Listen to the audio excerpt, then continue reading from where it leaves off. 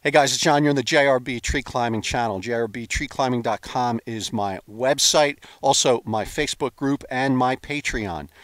I have an SRT scenario for you today, and we're starting to get into SRT scenarios that I would actually use. I prefer DSRT because of the ease of getting in a tree, but this scenario was prompted by your questions, and the question was the following.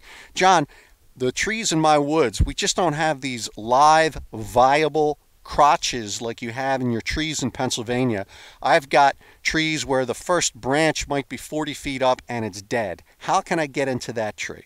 So the first thing I want you to be aware of is that a dead branch can't be trusted with your life. I understand that a dead branch could be incredibly strong, but generally speaking, we don't know. So I don't advise any kind of rigging where a load is being placed on a dead branch, even if it goes around the trunk.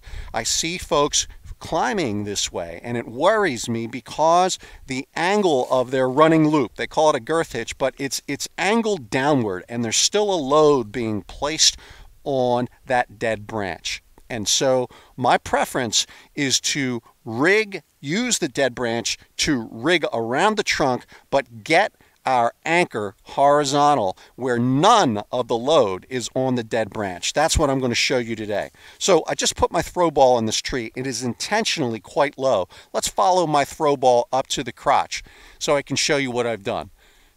This tree has no branches until this point in the tree. There's a dead branch on the back side, and maybe a foot above it I've got another dead branch. It's quite small, just over 1 inch in size.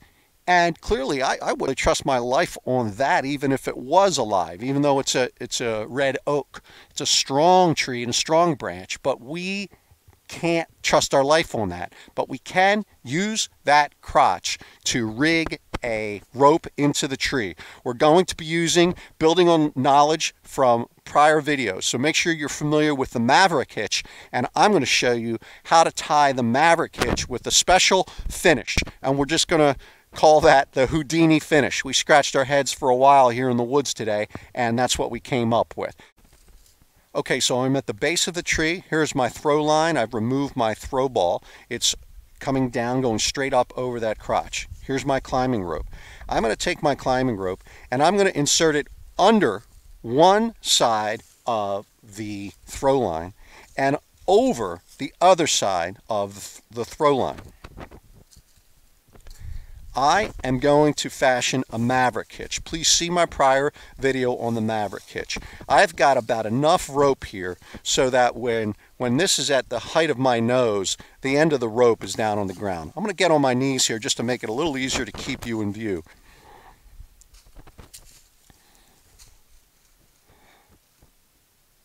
Over, around the back and over.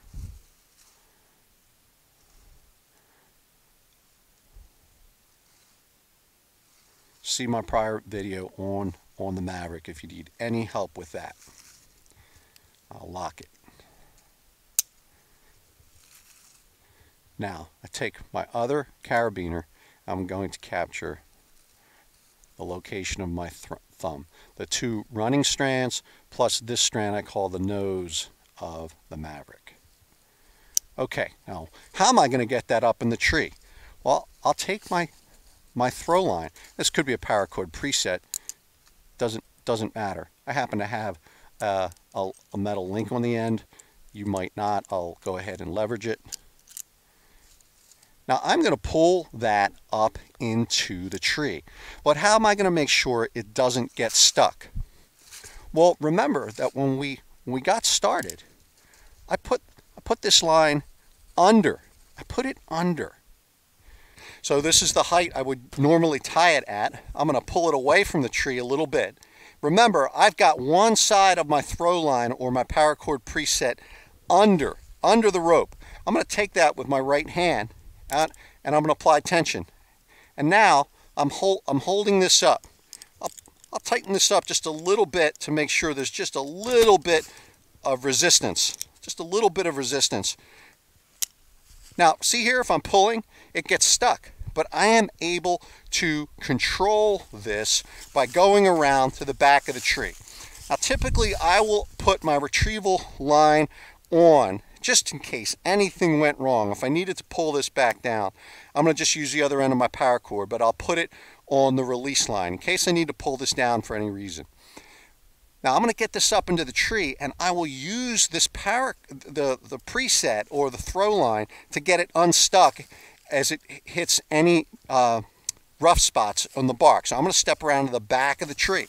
This is the location from which I typically rig. I'll be climbing the other side of the tree. But see what's going on here? I can control this bite. I can control it.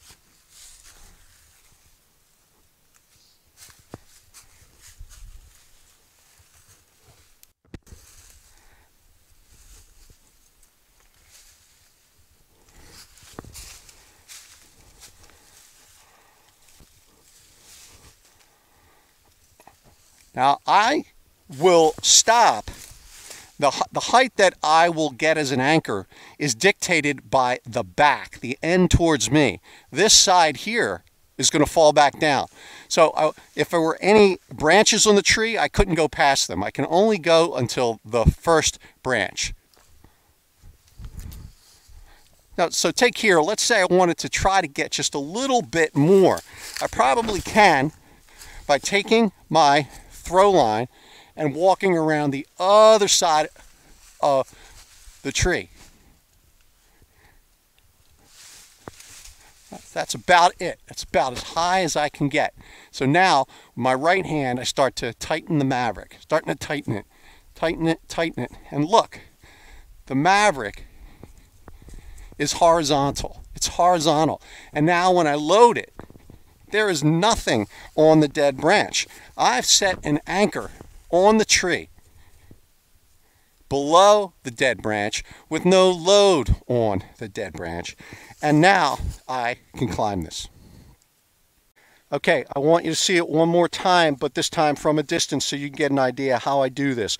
I'm going to go over one and under the other. I'm going to go over the one on the left because I will be pulling on that one to get this assembly up into the tree. How much slack do I use? On my right side, the working end is about from my nose to my toes. That's about how much I use. I'm going to form the Maverick, and again, I don't really need to look at a Maverick to tie it, and you need to develop the same fluency should you attempt to reproduce anything I'm doing. We need 2 carabiners for this. One to lock the Maverick, and one to rig into that Houdini finish. Just saw it a moment ago in detail. Now I'm going to do it in real time. Okay, now it's ready to rig, but we have got to take the line on my right, which will be rigging it up, and I put that onto the carabiner. Give this a little tension. Now, if I had a separate retrieval line, which I didn't bring with me today on this episode, I would tie my retrieval line here. But improvisers that we are, I will attach the other end of my throw line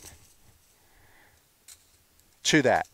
Now, why? Well, you never know if this rig doesn't go perfectly. It doesn't go perfectly, and we don't feel safe climbing it. Well, we've got to be able to retrieve it. You never want to put up an anchor that you can't retrieve under any circumstances.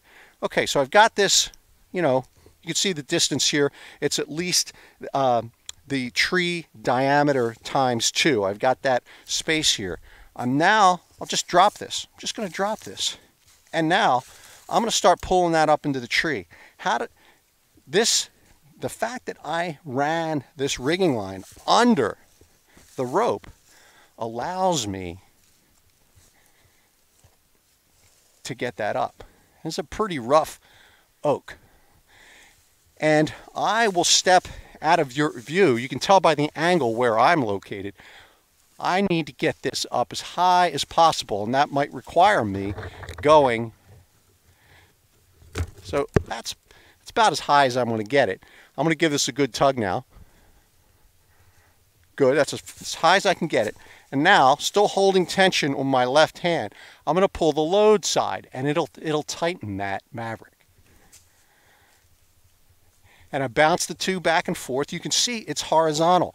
Now, right now in this position with your eye in the canopy, you can see I don't have any load on the dead branch. There's no load on it. All of the load is on the rope. So I want to bring you back down to me. I'm going to execute this climb. But I want to point something out.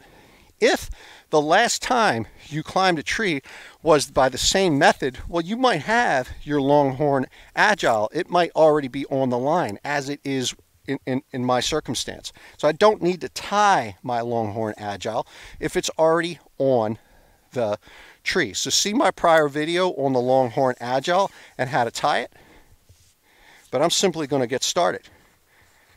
Okay, now you've seen all this before. I've clipped my main bridge into my Longhorn Agile. I'm going to put my guarded foot loop on, put my foot in the foot loop, engage my redundant bridge, ensuring I have 2 points of connection to the rope at all times. I'll set that anchor. I see it's set nice and horizontally. I feel completely comfortable climbing this. Technique is the same as you've seen many times.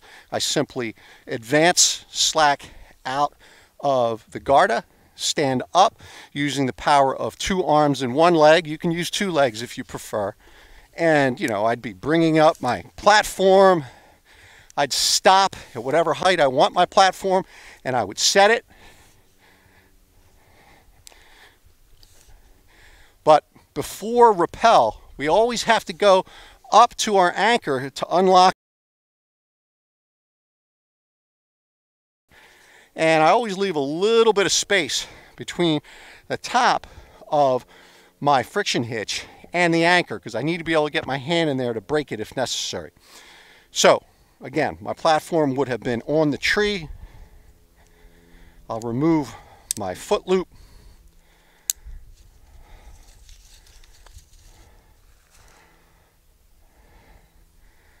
I will engage my munter.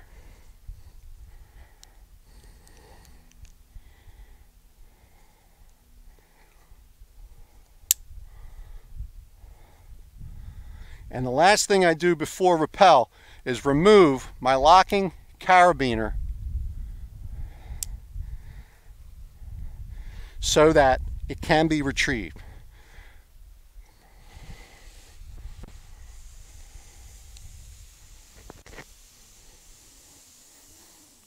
Again, during rappel, there's no resistance, there's no tension on my friction hitch. You can tend that with 1 finger. All of the resistance is managed by the garda. Let's disconnect. If I plan on using this hitch again, I may want to leave it on the line. I tend to leave a carabiner in it to ensure that the load loops don't get disheveled. And now it's time to retrieve. Okay, so let's watch this magic. I am going to pull on the retrieval line. I'm walking away from the tree a little bit, pop it through, and look, the whole thing falls down. And it leaves my preset right back where we started. And so that I could return to this tree and I can continue to rig off of this dead branch for an indefinite period of time.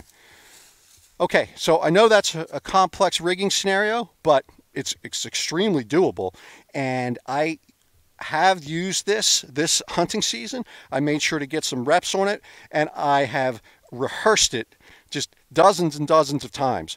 And I'm glad I took my time to make the video, because in the beginning I didn't always have my retrieval line on the system, and there were a couple of times where I just wasn't comfortable. It got hung up on a snag and it wasn't really nice and horizontal. And the fact that I have my retrieval line on means I can always retrieve it if I want to. I ask, as always, that you take responsibility for your own safety and your own actions should you attempt to duplicate anything that you see here today. And don't ever climb on anything unless you are completely comfortable that it has properly engaged the trunk. Thank you.